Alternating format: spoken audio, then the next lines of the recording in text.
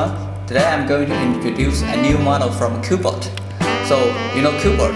This model is called CUBOT S350. That means S350. It is the latest model, and before a new plan that will be released by CUBOT this year. It is said that CUBOT will release a series of high-end and low-end models in 2005. Okay, now let's look how it looks. So first, the outside.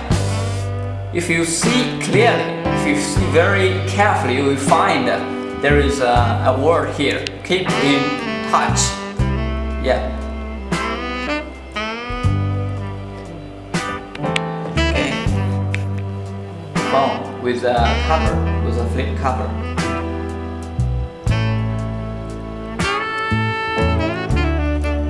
The protective film is free.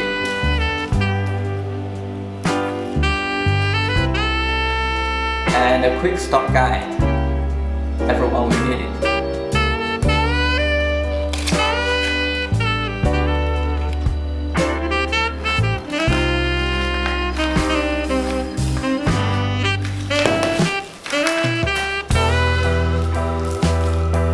The charger is white. And a USB cable. You find that it is European charger.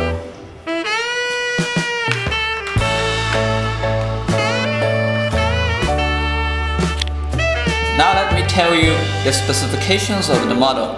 It is a 5.5-inch smartphone with an IPS display. It's just a normal HD display, not Super HD.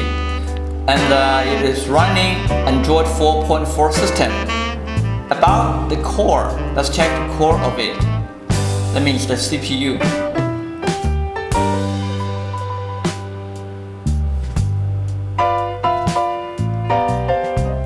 It is powered by an FTK 6585 quad-core CPU, and it features a 2 GB RAM and a 16 GB ROM. Of course, it supports the general audio GSM network and the WCDMA 3G network, and it is, of course, like many and most of Chinese phones, it supports dual SIM cards. Now let's go to the camera. Yeah, many customers care about cameras. It features a 13 megapixels rear camera and 8 million megapixels front camera.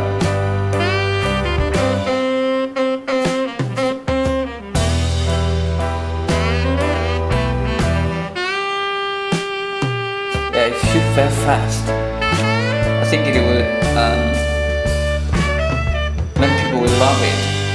And now let's go to the price. You know, this is not very high-end model, but not low-end.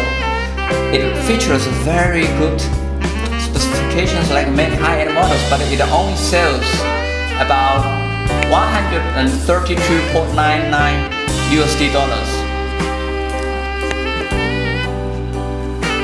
So this may be a very good choice.